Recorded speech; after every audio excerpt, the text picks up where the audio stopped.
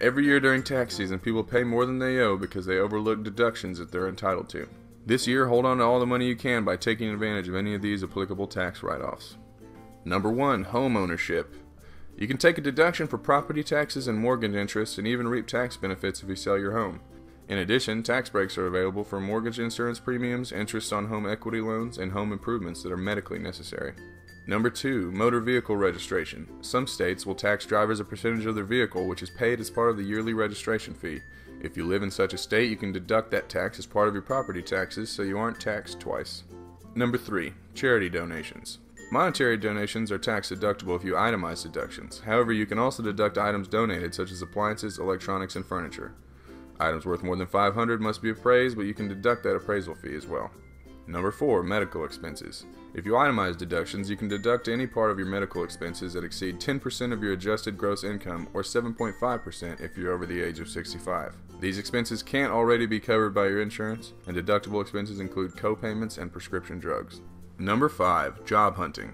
You may be able to write off expenses incurred as a result of job hunting, which includes mailing and printing resumes and traveling to interviews. The position must be in the same line of work as your current career, and your expenses must be more than 2% of your adjusted gross income.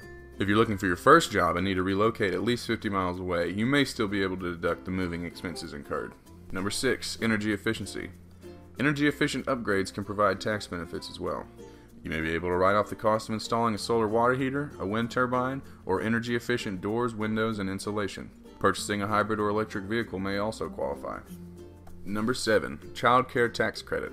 The child care tax credit is not a deduction, but a credit that reduces your tax liability dollar for dollar.